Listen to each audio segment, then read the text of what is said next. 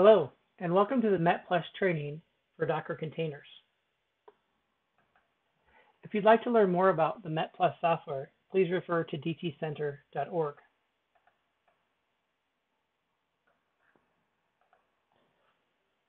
Please note that this content was developed for METplus version 3.1. My name is John Halligatway, and I am a software engineer working on the development and support of the METplus components. In this video, we will set up the METplus training environment using Docker containers. We assume that you are working on a machine on which the Docker software has already been installed and is available in your path. I'll run which Docker to show that Docker is installed in user local bin on my machine. If you do not have Docker installed on your machine, please exit this video and proceed to the Docker website at www.docker.com.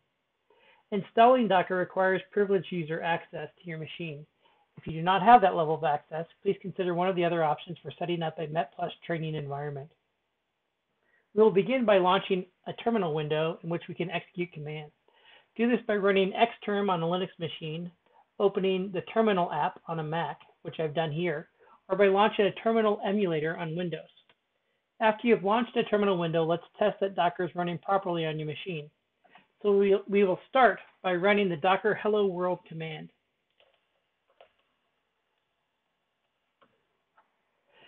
If you are following along with the script of this video, all commands shown in code blocks may be copied and pasted into your terminal window. This docker run command first looks for an image named hello world on your machine.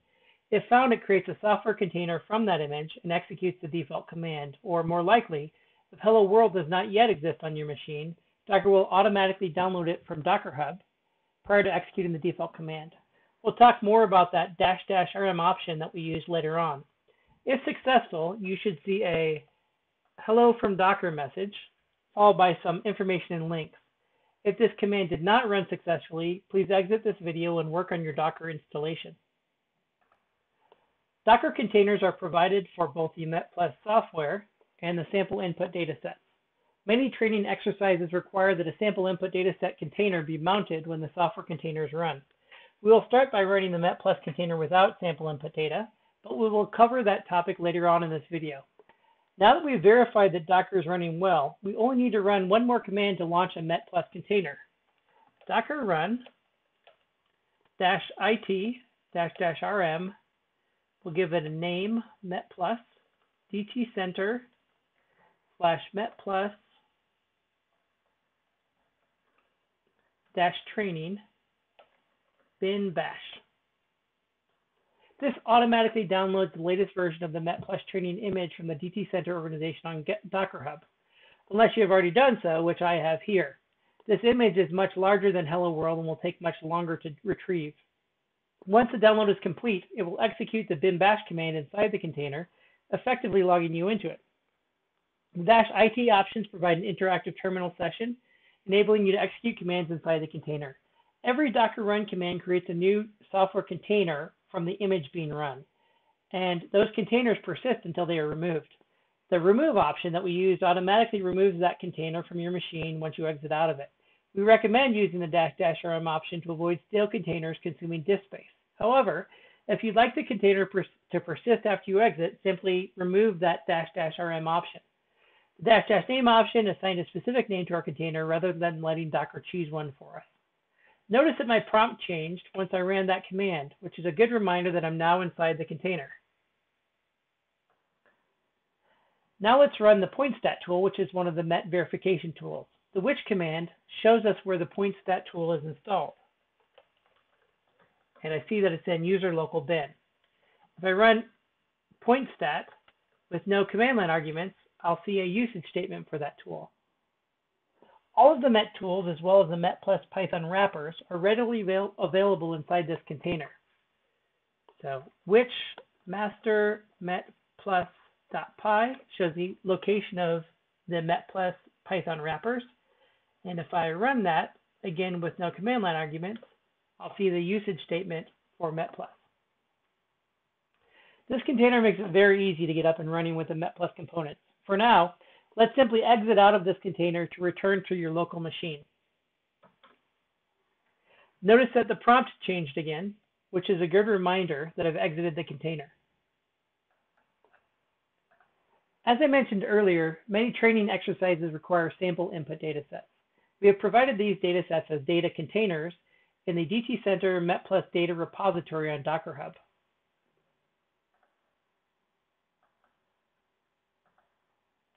The input data sets are differentiated by their tag name. Each tag name begins with the METplus version number, followed by a description of the data. If you are logged into Docker Hub, you can view the METplus data repository tags here.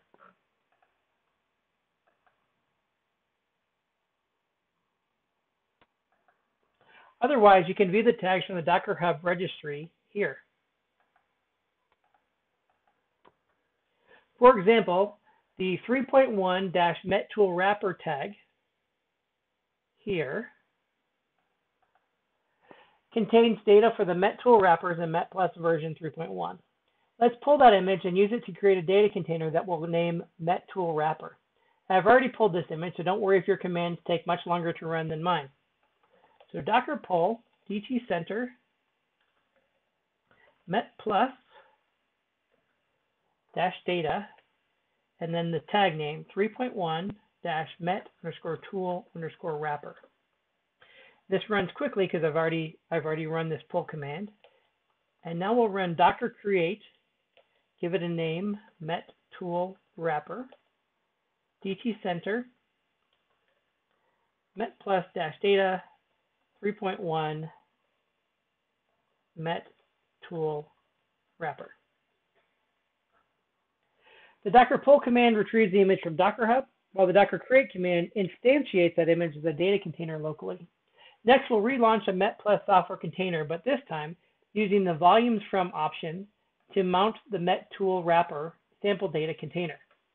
So we'll run docker run -it -rm -name METplus, and the volumes from option mounts this data container that we just created. We want to instantiate the DT Center METplus training image, and inside that we want to run bin bash. Once inside the container, let's list out the input data directory we find in data input METplus data /METtest. The METtest directory contains the sample input data that we mounted using the volumes from option. If you'd like to mount multiple input data sets, just use the volumes from option multiple times to specify each one. While we are still inside the METplus container, let's review a few important environment variables that are used during the METplus online tutorial. You can find the METplus online tutorial from the METplus project page on the DTC website by going to the user support and tutorial online tab. Then select the current online tutorial and you'll find the online tutorial practical sessions. So let's execute the following commands to see the values for METplus tutorial, which is the location where the data that's generated during the tutorial is written. And we'll look at METplus build base, which is the location where METplus is installed. And MET build base is the location of the MET installation. And METplus data is the location of the input data for the tutorial. These are used throughout the online tutorial to simplify the commands that you'll run. So you're now ready to proceed to the training exercises. Just execute all future training commands from inside this container. Each training exercise should indicate the required input data at the top. For example, the follow along note at the top of this page tells you that the METtool wrapper input data is required. Be sure to run docker pull and docker create to retrieve that input data and use the volumes from option to mount it into your docker run container. Once you have finished running through some METplus training exercises from another module, you'll want to exit this container and clean up. To exit the container, simply type exit. From outside the container, you can list both the images and containers on your machine by running these commands. Docker images shows you the images And Docker PS-A shows you the containers. So at a minimum, you should see images for Hello World, METplus Training, and the METtool wrapper data. And Docker PS-A should only show you the METtool wrapper data container. All of the other containers created by Docker were automatically removed once you exited them, since we used the --rm option. If you'd like the container to persist after exiting, omit that --rm option. To illustrate this, let's run the following commands to relaunch a container without the --rm option. Simply exit back out of it and then list the containers on your machine. So we'll run docker run -it for interactive, name it METplus, DT center, METplus training, bin bash. So now the prompt changed and we're inside the container. And I'll just type exit to exit out of it, run docker PS-A, and now I see that there is a container named METplus that exited a short time ago. If you'd like to log back into that container to do some more training exercises, run the following commands to start it back up and launch the bash shell. So I see that its status is currently exited, so I'll have to restart this container by running docker start METplus before I can do more work with it. If I run docker PS-A, I see that its status is now up as of a few seconds ago.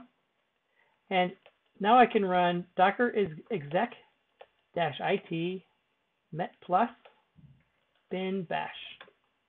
Now you'll notice my prompt changed and I'm back inside this container. Now let's say that you're all finished with the training exercises and want to clean up your machine. You can exit this METplus container by typing exit, and delete all the containers and images from your machine by running the following commands. So docker will say see the containers with docker PS-A, and we'll do docker rm-f to force the removal of our METplus container and the METtool wrapper data container.